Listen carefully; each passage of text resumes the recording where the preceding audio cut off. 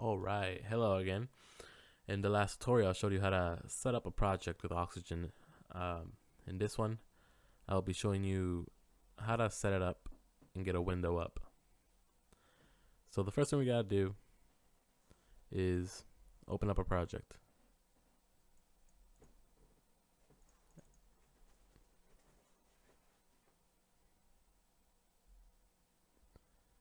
Let's go ahead and open this up. Come on. Okay. So this is our project. So now what we need to do is initialize Oxygine. I'm going to cheat here because right now you don't need to know all the ins of Oxygine, because all we want to do is just get a window up.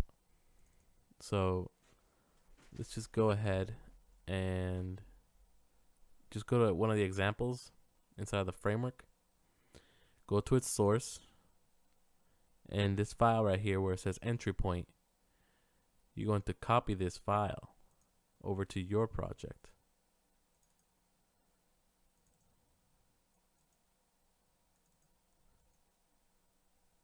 Paste that in there. Now we need to add it into our project. So you're going to right click on source files, add an existing item. You're going to go back into your source file and you're going to open this, actually you're going to add it into your project. There it is.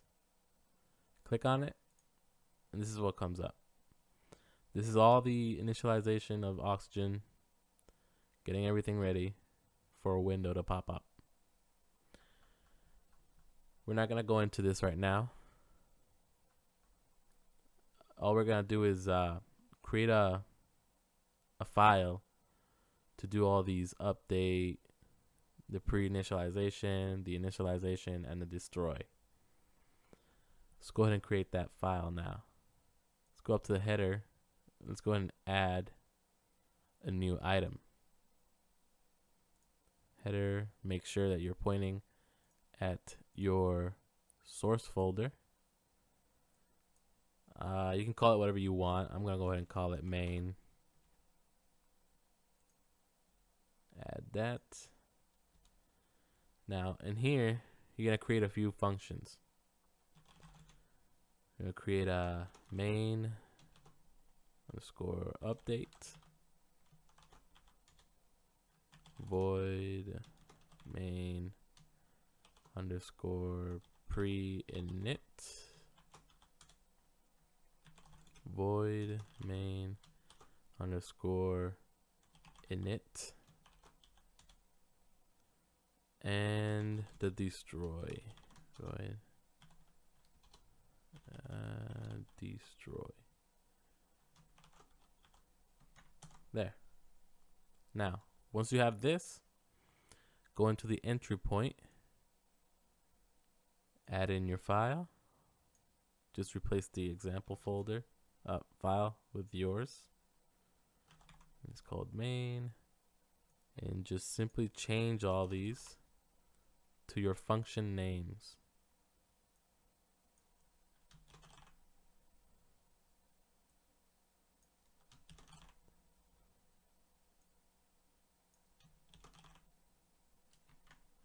Save it. Now let's go ahead and create a CPP of our main folder. Let's go ahead and add a new item, CPP file, still pointing to the source, main CPP, add that. Go ahead and include our main file. Now go ahead and create the bodies of your functions. Pre-init,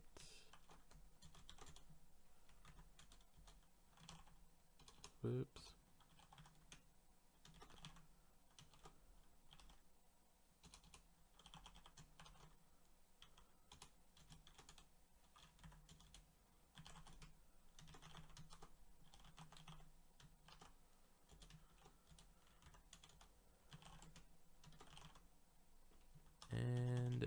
destroy.